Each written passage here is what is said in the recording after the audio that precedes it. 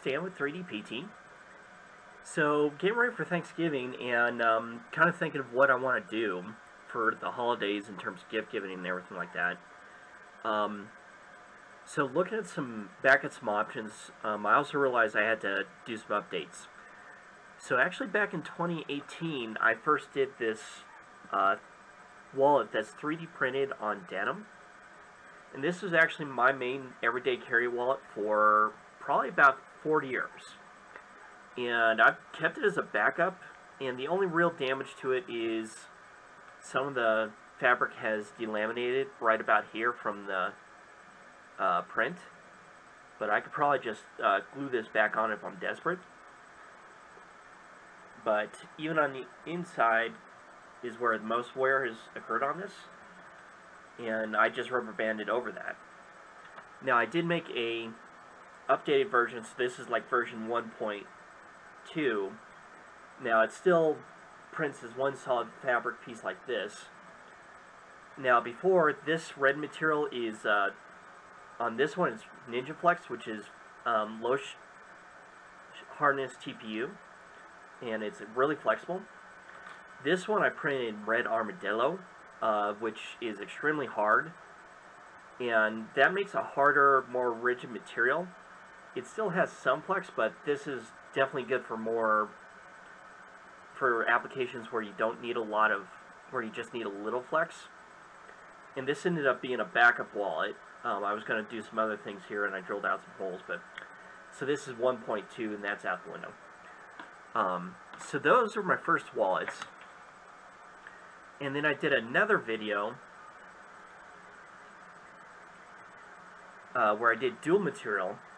So for this, this is again Ninja Flex, and on the inside is MGen, which is a co-PETG. So this is some leftover filament I had from the Make for COVID project. This wallet actually I ended up using as my everyday carry for about the last year and a half. Now unfortunately what happened is I think I managed to knock into something and managed to break the main plastic rigid piece off. Sorry, I'm dropping stuff all over the place. So I broke that off, and it delaminated completely from the flexible backing. And somewhere along the way, middle of the year, I managed to crack this part. Now this whole entire flexible TPU skin has been really durable, and I can still take it to this day, twist it, and do all sorts of things to it. But the rigid material is perfectly fine for some applications, but not for being in a wallet, getting smushed and beaten around. So I'm not going to print over fabric, but I do want to do another dual material wallet.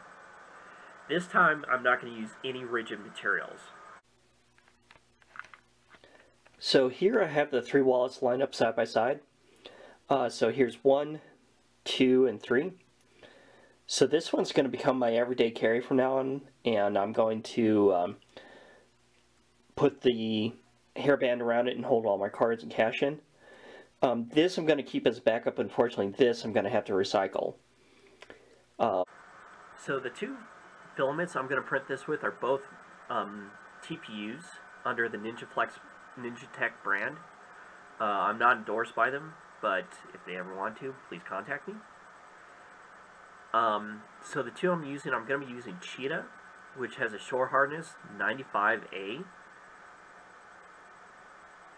and the other one is Armadillo, which is 75D.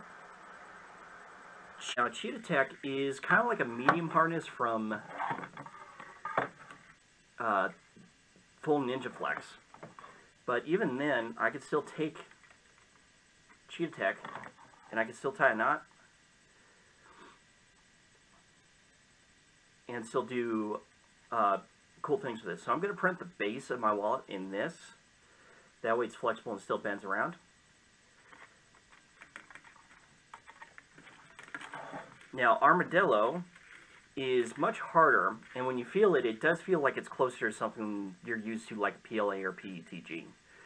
I can still bend this, and Armadillo will hold its shape a little bit. I can knot it up, but it's very, very stiff. And doing this, I'm going to do the internal part that cracked before in this. So that way there's still a little flex and bend. But even in Armadillo, it's still more flexible than any rigid filament, and it doesn't snap. So printing temperature on these, I tend to run hot from about 240 to 250. Both these actually print at the same temperature. So because of that, I don't have to change anything in the settings for G-code or anything like that. Literally, I'm just going to load both up, start with the Cheetah Tech, go to the Armadillo. So for printing with this, it's in one piece, and you just do a filament change. Once you go about, I want to say, a millimeter up. For this version of the wallet, I also wanted to make just a couple little tweaks here on the corners of the wallet where the cards go. Those corners are kind of sharp, and it'd be a little nice if they were a little more flexible. So if you go under the Shape Generator menu, you could actually find a meta fillet, and let's see, radius, let's do a 10. And I just want to use this to knock off this edge here. And I'm not going to put it all the way through, but I will put it above, let's see if I can show this. I'll put it above the level of the flexible part. And let's see if I can center that. Or I could use, well, I can't use the line tool on this because if I try and line it on an edge, it'll end up putting it somewhere weird. So I just have to eyeball this in place. But I'm just going to round these corners off here and here, make it a little nicer, and go with this for my next version of my wallet. So I have my TAS 5 printer warming up behind me. Even though TAS 5s were not originally meant to do flexible filaments, it's actually a very simple mod to make them flexible, capable through their standard tool head. And for that, I just literally just stick a piece of filament underneath the hob gear, and that keeps the filament from oozing out through that point. So after 2.5 hours of printing time, produced this final wallet. So it's in two parts. Now both of them are sapphire blue. Be nice this time to have a more serious looking wallet.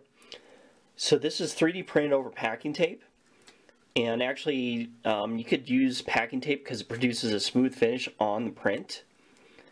And actually TPU sticks really well to this. I also found this works for PETG, and actually a long time ago I did polypropylene, and it works for this. So I'll try and do this one-handed here.